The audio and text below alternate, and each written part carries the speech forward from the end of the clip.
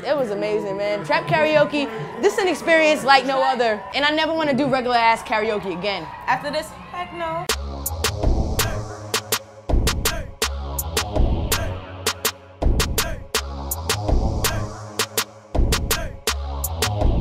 Before walking into trap karaoke, I had no idea what I was getting myself into.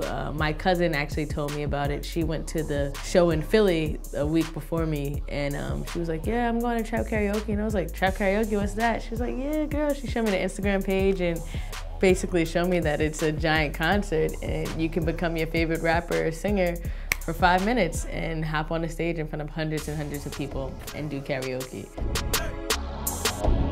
On the Trap Karaoke website, it actually says in the About section, it says, Trap Karaoke is like going to church, but instead of Amazing Grace, you're singing Back That Ass Up.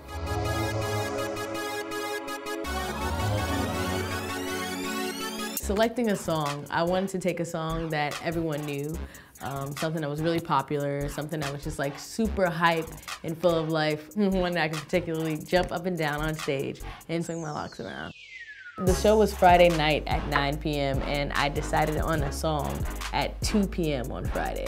I picked Waka Flocka, No Hands, a classic. My best friend Danny, this is actually our theme song for freshman year. So it was only right that I had her come through and be my hype man.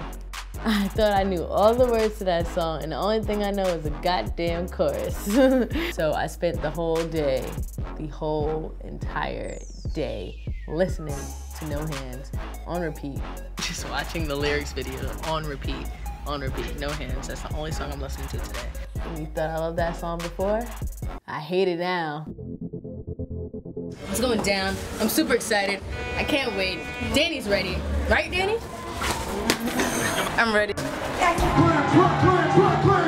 The environment in trap karaoke, walking into there was literally like walking into a giant barbecue. It felt like everyone was your cousin. Just for the love of music and the love of black music and black culture, it was beautiful to be in that room full of that many people. And everyone had different graphic t-shirts that said things about trap music. They let us hang out backstage before the performance. So me and Danny got in a little last minute practice. We were going so hard to put on the perfect performance. So we practiced the words again. We practiced everything. Practicing moves, practicing the different words. We were sitting there. We kept tripping over our words. We were definitely nervous in the back, freaking out, man. Freaking out for no reason. I am nervous as hell. When they told me I was up next, I panicked. All I could hear was the crowd roaring. All right, Jay, let's go. I swear, my heart started racing when I heard them call my name. It was my time. So I just swallowed my nerves and ran out there. New York City, what's up? Jade, where are you from? I said New York City, what's up? I'm from North Side, Jamaica, Queens. Okay. North Side. Jade, do you want to tell the crowd what you're going to do? Alright guys, so tonight I'm going to do a classic. It's about 10 years old or so, but it's a Waka Flocka joint. You know, back when Waka Flocka was in his prime. I'm talking about the hard and the paid days, you know?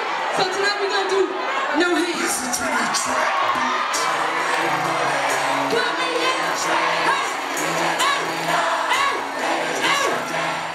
When the crowd went crazy after I said I was doing No Hands, I knew that was exactly the energy I needed to help me get through the performance. I didn't realize how many people were out there until I got on stage, but I tried to ignore that and be blinded by all the lights, the energy, and the adrenaline. I was hyped as hell. I was so hyped, man. When I was sitting there, I was rapping, I felt like I really embraced Waka. Man, you could really tell I was in the zone. Like, I just started jumping. I didn't even know what to do. I had so much energy, I didn't even know where to start. I was just like, where do I start? Where do I go? Which part of the stage do I jump off first? I was just trying to sell my performance by jumping around the stage with Danny. Yo, Danny was killing it. Danny had so much energy. She was dancing all over the stage. Danny went out there and Danny just threw her whole thing of cash and I was like, ah. They stressed to me that I had to know all the words in the song and I really underestimated that. You get kicked off stage if you don't know the lyrics when they drop the beat. One of my biggest fears is probably getting kicked off stage from not knowing the words. I brought fake money to distract people from me not knowing the words. I had girls come on stage and twerk while I was rapping because I didn't know the words. And then my jumping, long dreads, and dancing didn't help either. Not enough distractions. So guess who looked like a fool on stage? This guy. Exaggerate. Come on now.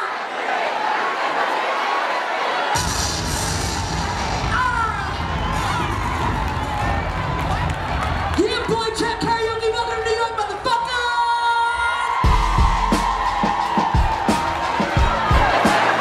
New York City, make some noise for Jade and his bitch tonight, please.